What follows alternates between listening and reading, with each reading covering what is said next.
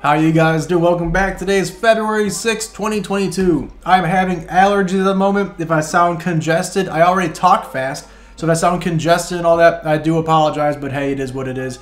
Thanks for being here. My hair looks ridiculous at the moment. Good stuff. Good start. I'm not going to restart. My name's AVID. This is By the Bulls Trading, the only stock trading channel that encourages you to take your trading just by the bulls. Let's get it, my boys. So if you are brand new here, I appreciate you guys staying around. 25-part class is very much available to you to go watch on my channel. I'm pretty confident you found this video. You can find my course pretty easily. It's 25 free lessons. Go check that out. It's on here. I'd love for you to go check it out. With those lessons, I do talk about supports, resistances, trend lines, patterns, EMA lines, volume profile, RSI, stochastic, and the vortex indicator. All 9 of those things have been on the screen for you shown. That's what our chart looks like today. If you want more great content from me, because how would you not? Tattoos, piercings, dumb tropical shirts, charts, it's all great stuff. Starting tomorrow, and we'll see how it goes this week, every other video, so Tuesday and Thursday's videos, will be exclusive for my Discord, my Patreon, and my newsletter subscribers. If you really enjoy my videos, the newsletter is free. I'm gonna email the people tomorrow. Go into the description box down below, join the newsletter, go check it out, get exclusive videos and exclusive content. I'd love to have you down there. If you want extra content, 5 newsletters a week, 5 newsletters at night a week, and in the morning too. Early video access, my transparent portfolio starting this week. You want to track my trades? I started that up as well. All these kinds of great things. Day trading alert bots, all this stuff. Check the Discord in the description box down below. Now, before you join today, next weekend, Sunday, is my anniversary of me starting this whole business. I'm going to have a special deal, special for new people. Wait till then and get excited. Stay tuned for more. It's coming next weekend. Lastly, all I want to discuss, oh, my elbow just popped really nice there. All I want to discuss is that the macro markets look neutral. They look okay. Today, we're going to cover 8 great stocks that you should be watching this week, and I'm going to see what I see and talk about them with you guys. With that being said, my cat's scratching to get in. I couldn't get to the first chart. Let's get into it. So first is AMCR. What I want you to notice is first, the first 3 letters makes me triggered. No, but what's really great is that the side here, it's not a very volatile stock. It just had earnings. It's an obvious overreaction. This is not the quickest moving stock. There's my price targets. You want to zoom in and try and steal those from me. Thief. But we can see right here, it's really good looking, slow moving, slow grinding, great play for a beginner. On top of that, let's say that this great POC, which is the strongest support on the time frame, this support and this trend breakdown, 1120 is an absolute steal for a play like this. Yes, it may drop 4% for an easy support play, but right here, we can risk easily at most 1 or 2% to make about 5 or 6. And again, 6%, you're not going to be calling home like, dear mom, I did it, I'm now successful. No one cares, but 6% risking 1 is great. So this is a really good channel up. Clear support, clear resistance overall. I love what I see. Earnings, overreaction came down. Earnings, overreaction came down. Earnings, overreaction came back up. Same here. And again, it tanked, coming back up. Let's check our indicators to show us some more clarity. What's so cool about this channel, besides me, new kid, is that we actually don't use indicators or scan width or chart width. Indicators will show you 4 things: momentum, trend, volume, and volatility. That's it. These 4 things are your icing for the cake. Technical analysis is the cake. Num, num, num, num, num. And the indicators is the icing. Ooh, tasty and sweet. So, as we go through this, do not rely heavily on indicators. They should show you some great stuff. I will show you some great stuff, but they're just used for clarity. With that being said, let's check it out. I love allergies. So AMCR here, off the rip, the 10 cross is pretty worthless. You cross the 10, and it does an okay job. Like, this is, like, if I zoom in, this is fine, okay? But again, like, action over here is not fine. So would I wait for a crossover? No. I'd use the EMA lines to show me if I had value. Every time we're below all 3 EMA lines, we had a great value. And right down here, we have it. You can enter a stock usually with 2 ways. Value, like, yeah, you go to the store and go, that's a good value, and you buy something. Same here. Or you wait for a momentum crossover. This play with the EMA lines being so kerfuzzled, I wouldn't wait for that. Now you could wait for like a 50 cross. Those are better. But both are so far away, I wouldn't worry about it. I look for value. We know we have value because RSI's at 37, which is great. The TA shows it. Stochastic is low. If it does turn sooner than later, which it looks like it's going to right now with the curl, you can see anywhere over here. Makes a very small bullish divergence we're going to see. But again, bulls are low, bears are high, the blues crossing the red. If it does show some life tomorrow, you may have found the bottom here. It's important to note the reversals here take a week or two sometimes. So no real point rushing in right now, but it's a great watch list item. AMCR, yes, it does have AMC in it, which just, to me, but I'm just kidding. But overall, it's a great slow-moving beginner stock. I would definitely watch list it. I do like what I see. Next is AVID, a gorgeous horizontal wedge. It has higher lows, lower highs that each have 3 hits. Any one of you idiots, any one of me idiots, can draw a trend line from A to B. It's not hard. Now for me, staying inside the lines coloring is pretty hard. But for this, it's not very difficult. To have 2, 3, or in this case 4 or 5 hits is much more consistent. AVID shows it's definitely starting to consolidate. The moves have gone wildly large to now just comically small, like me. That's what she said. Got him. To me, tears. So this is a really good looking play. Low risk. Can wager 3 or 4% to make about 9 or 10, if not more, for a breakout. But overall, I do love what I see. When it comes to our indicators, I'm not going to cheat. If the 50 and 200 EMA lines are in the middle of the chart and in the middle of the triangle, it shows consolidation, furthering our idea it's consolidating. Let's check it out. Oh, gee willikers, who knew? There's your resistance, there's your support, all 3 in the middle. This is definitely consolidating. We're going for a breakout play here. So what's great about this, we're on the low side of it. Our side's low, stochastic gets low, starting to curl, and if it does hold, bullish divergence, bulls just crossed over. I mean, we have some form of life here, but not the greatest value. It's logical though, because of course it's consolidating. AVID here, I love what I see. I think it could be a bit lower, or we can wait for some more momentum. Give it a day, but overall, I think for a horizontal wedge and a breakout, overall, I do love what I see. Next is CCO. We've played CCO. I've called CCO.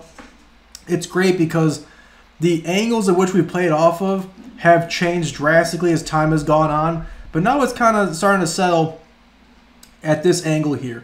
We have nice lower highs, and of course you could probably find some form of horizontal wedge forming in here. But overall, anywhere near 280, 270 is a great value. Right here, it's probably 5% higher than I want it. You may need to wait for a drop down or wait for some form of crossover, which we'll discuss when we look at the indicators. But the POCs are strongest support. This is our strongest support. Great channel up pattern here. Yeah, it does break out, but of course, these do really match up well at the bottom here. Overall, it's very bullish. I do love what I see. Let's check our indicators. There's going to be your go signal tomorrow if you like momentum plays. If we hold over the 10 tomorrow, which looks like we're doing pretty good right now. If we hold over the 10 tomorrow and our next little candle looks like this, for example, and it holds, you can then go over the 10 EMA line, which we have, and then play a crossover. My cat's getting ornery.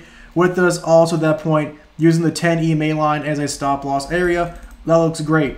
Again, that kind of makes sense and fits the narrative here because RSI it's fair, which means showing life. Stochastic is, again, fair, but showing life. And then bulls just crossed under. We need to see some more momentum. But CCO here, you could buy 5% less for a fantastic value purchase.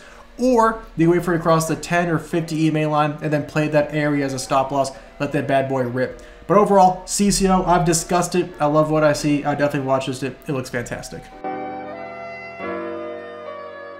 Next is DNB. Clearly came down from a nice little trend down here, a little broadening wedge down. Now into a gorgeous ascending triangle. I love these setups the most. Folks said 16.7 is the bottom, and they pushed it all the way up to 2065. Then they said actually 18 is the bottom, push it all the way up to 2060. Then they said, well, damn, actually 19 is the bottom, push it all the way back up to 2060. Now they're going to buy in a bit higher. We can see bulls have all the power here as bears have nothing. This is a very clear resistance, which helps us with our price targets and our goal setting, which is huge. And then this trend line and this old resistance area that now became a support shows us a good value. If it opens up here tomorrow, can you buy in? Sure, you're risking 4 or 5% to make 4 or 5%, which I do not love, but maybe there's a momentum play here. But overall, it went from being a downtrending stock, but I don't see many other, you have maybe this over here.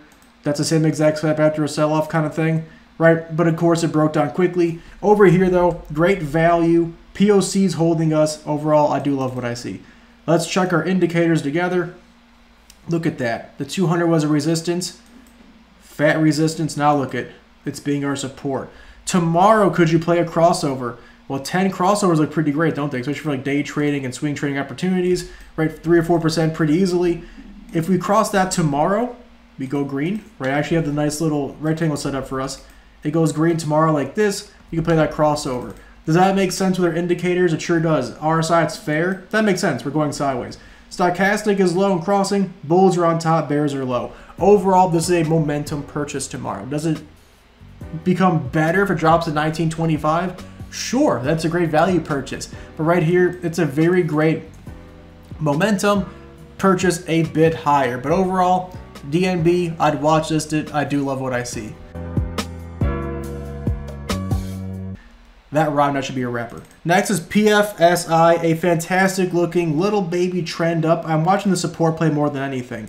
What we're going to use to determine what's better, the trend line up or the horizontal play, is the 200 EMA line. When we look at that, if it's going sideways, support line. If it's going upward, trend line. So we'll see which one has more weight put in it based on the EMA lines. POC is gravitational, drops down and wants to pull us back up. Very consistent higher highs, very consistent across the board higher lows. Earnings, overreaction, folks cashed out on it. But I played this before. It's always been very bullish. Down here, it's a great value. You could probably risk 5 or 6%. A bit too much for me. I want closer to 58. But even then, 5 or 6% to make 20 is still a fine value. Again, if the EMA lines are going sideways, I'll put more emphasis into that. If it's going upwards, more emphasis into the trend line. Let's check. So the 200 has done this, gone up. So I would put more emphasis with the trend lines going upward. Now, of course, the short-term ones are tanking because it's an earnings overreaction, right? But overall, from when this pattern started, the 200 has been going upward. So I love the support play, but I would also put more emphasis into this trend line, which means value for me is a good 3% lower.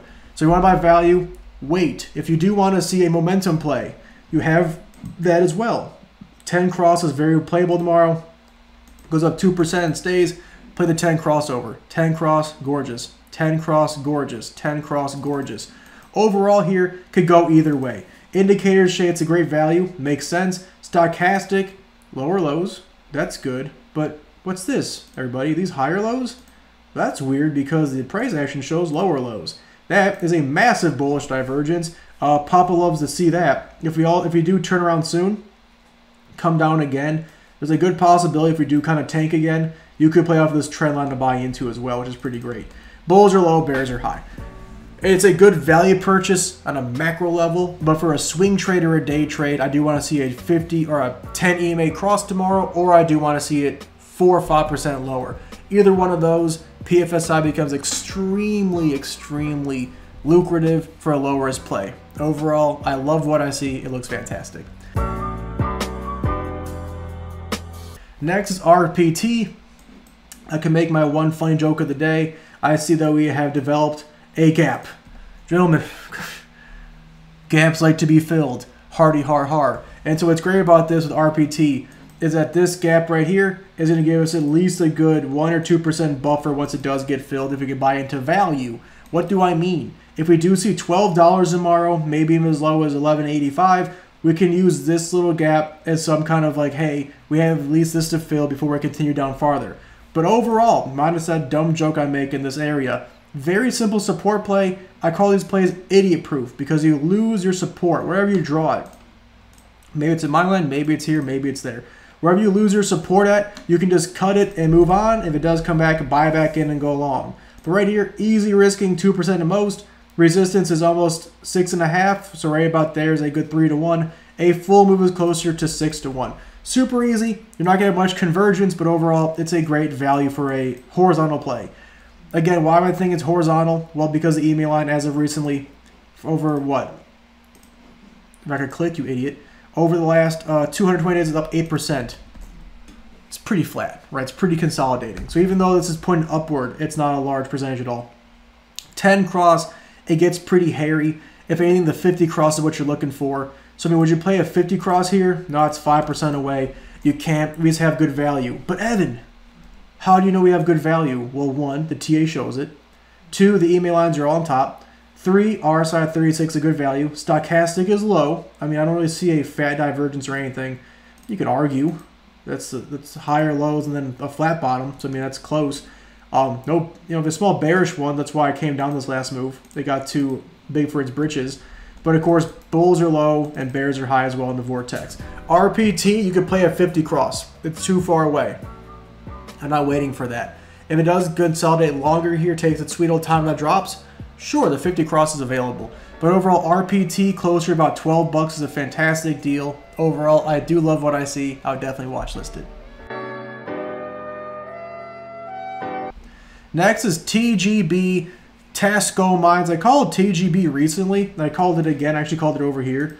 Sorry, over here, and went doop, like 10%, and now we're back down. I want to get greedy and get another one. What's important to know is that TGB does have pretty intense lower highs, even as of recently, in the same exact middle here.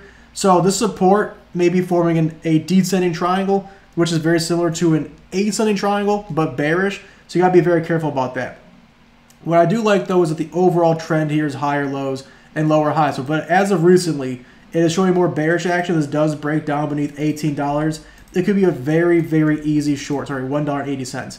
But right here, very strong support, old resistance, old support, old resistance, great old support. Anywhere in here is great, good trend line. I want to buy maybe 2.5% lower at 180. It's an absolute steal with great reward to be had here. When it comes to our indicators, once again, resistance trend, supporting trend, all 3 EMA lines are in the middle, showing further consolidation. Further mean we're going to go for a breakout. Chef kiss. So what's great, you can put the 10 EMA line crossover, cross the 10, you're good to go. Cross the 10, you're good to go.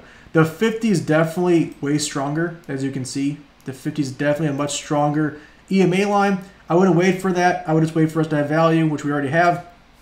RSI, it's low. Stochastic, if it does hold, keyword if it does hold, is a figgity fat bullish divergence. No bearish. Got higher high, lower high. That matches up here. And then bulls are low, bears are high overall. TGB here is a great value, just a bit lower, or for a small crossover the 10, just a bit higher. But TGB here, I love what I see. Give it a day. I'd give it even 2 days. But right here, I'd watch list it. I do love what I see. Lastly is TSE Trinzio Pluckcom. Another nice horizontal wedge. If I'm going to be honest, I may be a bit aggressive on this trend line. I could argue, and probably would argue, that you may be seeing it a bit lower towards maybe $50 or $49 off this trend line. Keep that in mind, that it may drop a little bit lower. I almost just said those Linkin Park lines. Keep it in mind, I reside, the whatever. Remember that song? I tried so hard and got so far. No one? Just me? Okay. So TSE here, just a bit lower, 2 or 3% is ideal. And again, knowing that the trend line may be forming off of this move, I would definitely wait for a value purchase. I'm not really in love with a momentum purchase here, especially because we still have lower highs across the board. But anywhere towards $50 and $48 will become an absolute steal for this play. Once again, EMA lines are all in the middle, further showing consolidation. Can you buy the crossover? Sure, but I think, again, buying towards 48, 49, 50 is a much better value. RSI has room to dip just a bit more, but still a good value. Stochastic is low, but look at, you want to wait for the blue to cross the red. There's no sign of it even curling up at this point. It may take another few days, and then bulls and bears are tied. TSE here is a fair value for a breakout play. I think TSE 4 or 5% lower is a value purchase for a great play. I'd watch this dip. I love what I see. I just want to see it a bit lower if I'm being honest. There you guys have it. I appreciate it. Once again, Stay tuned for that great deal coming, or don't. I don't really care. Whatever works for you, it's fine. Otherwise, we're going to see you guys tomorrow for another watch list. I do appreciate y'all so much for being here. We'll see you guys later. Thanks.